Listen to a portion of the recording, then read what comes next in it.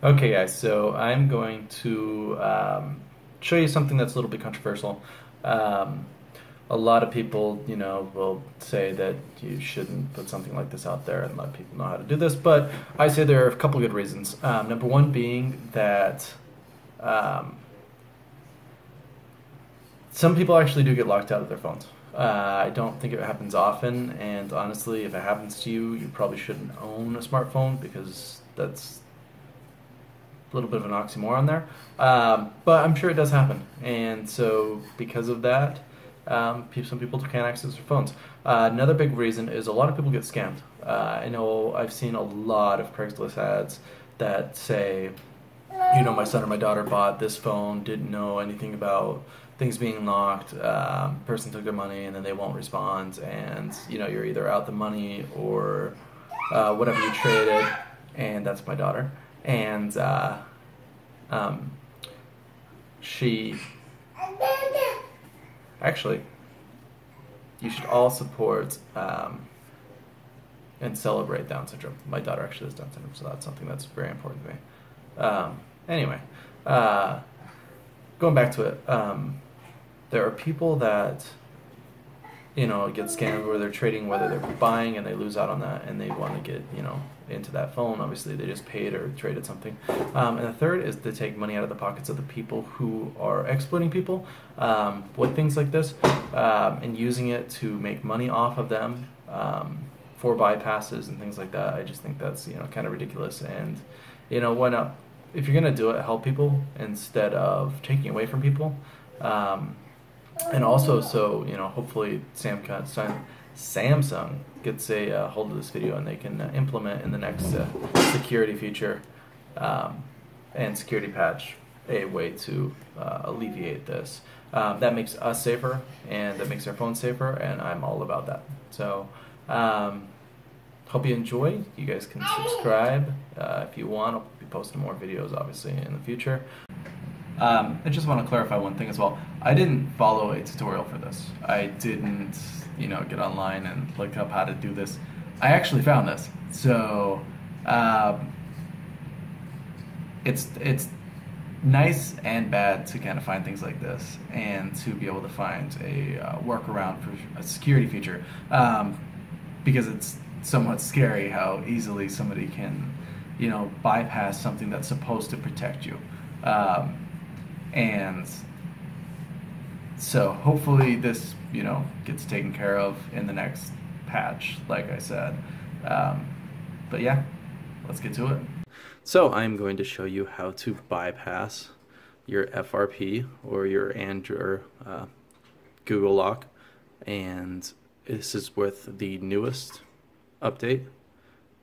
So this is the June 1st, 2016 security patch. On Android 6.0.1 on a Verizon Galaxy S7 Edge. And so I'm just going to show you right now exactly how to do this. Okay, so we are going to want to power off.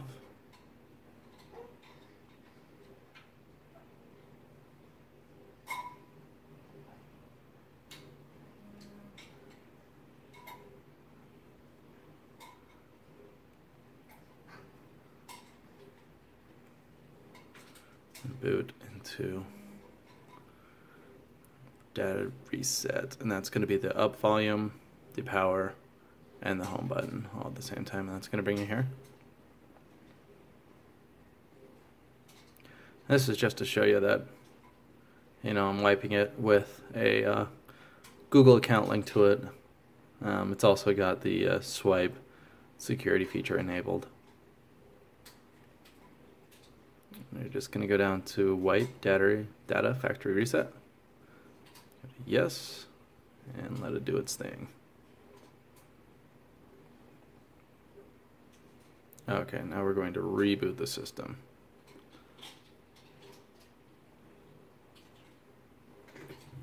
And this does involve having to turn on and off your internet, and so I suggest using another phone's mobile data connection, a hotspot. It's a lot easier. I'm going to show you, I'm actually going to use my home internet, enable and disable.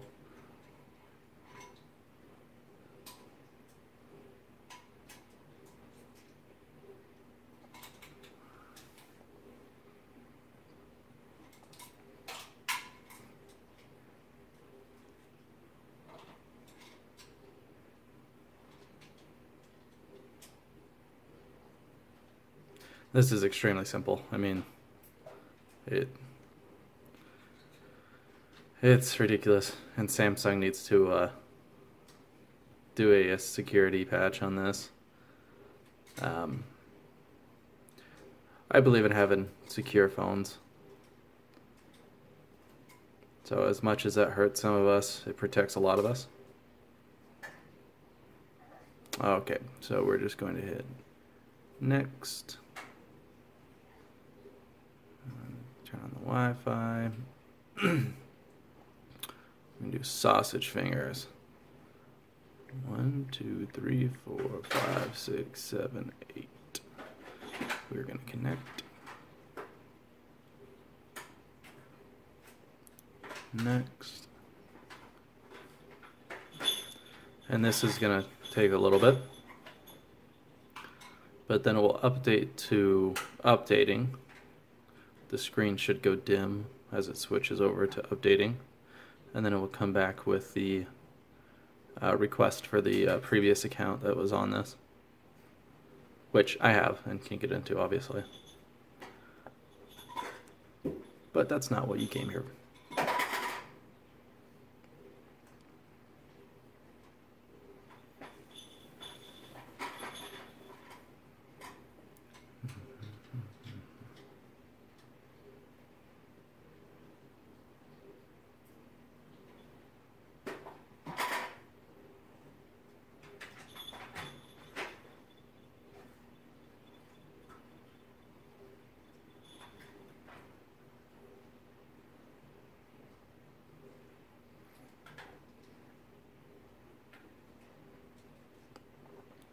Did I mention it takes a while?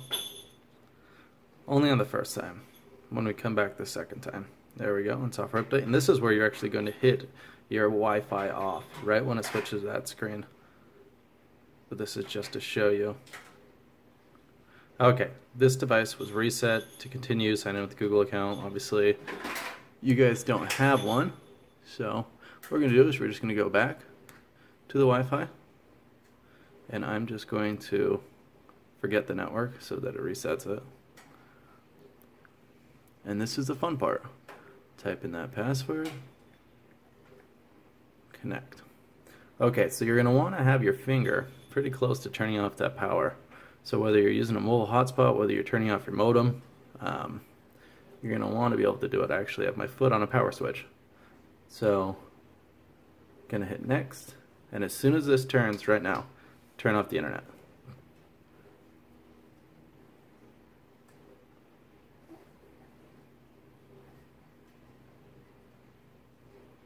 So it says no Wi-Fi connection. And what that's going to do, it's going to let you go to this next screen.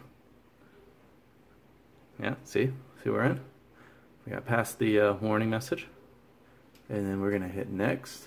And you're going to want to turn on your Wi-Fi. And as I'm on an actual modem, it's going to take a minute. I don't want to set up that. No thanks. You just skip all of this. Okay, you get to here. And you want to scroll down to the bottom. Now wait for your Wi-Fi to come on, because if you don't, and you hit privacy, it's going to tell you you're not connected to the internet. So this will take a minute for my Wi-Fi to get back up and connected.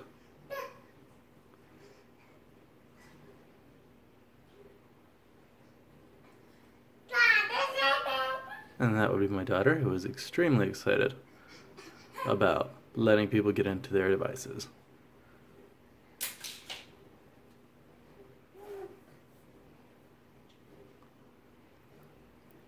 Like I said, if you're using a mobile phone and a mobile hotspot, your internet will be up much faster than this. I'm just waiting for my internet to connect back. which is going to take a minute. Oh, there we go. So then you want to click on privacy policy.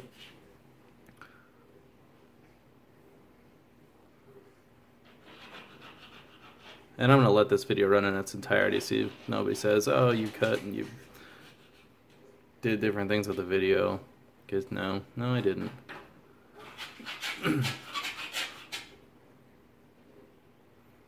Oh, come on. There we go. And then just scroll down to some text that you can copy. So I'm just going to go to Google, put my finger on there, hold it, click share. So what you're going to do is, as you see, Setup Wizard, hold Setup Wizard, and this is really easy. Go to Storage, Clear Data, Delete, and then go back, click Force Stop, and that's it. Just go back, close, and now you'll see when I click Next, it's going to glitch into the system. You see? Already passed. Click Skip. Done. Skip. And this is where it gets kind of interesting. So it's still into the not signed in, and you can't get past this. You can't get to the home screen. But what you can do is you can get to any app. You can do everything besides get to the home screen. But at this point, you don't have to do anything. So all you have to do, hold your power button, restart,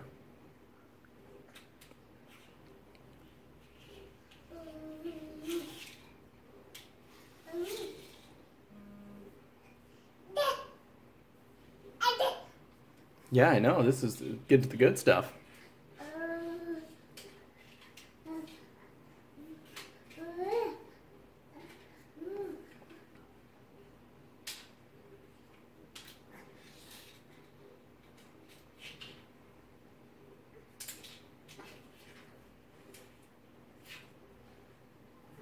And you are officially in. You don't have to set up. That bypasses the setup completely. Swipe, and you're into your phone. It's got no accounts. Just wipes the account totally from it. Go in and see. Still. Go to accounts. There's going to be no accounts. You can add your own account. But it's completely wiped it. And you are back to a factory reset phone, and you can add your account and use your phone exactly as you would. So I hope this helps some people out. I hope it takes some money out of pockets, and I hope you guys enjoyed. I'll be posting other videos on Android devices, probably some iOS devices, things like that in the future. But yeah, there you go. That's how to bypass the FRP or the Google lock on Samsung devices. So hopefully you guys enjoyed.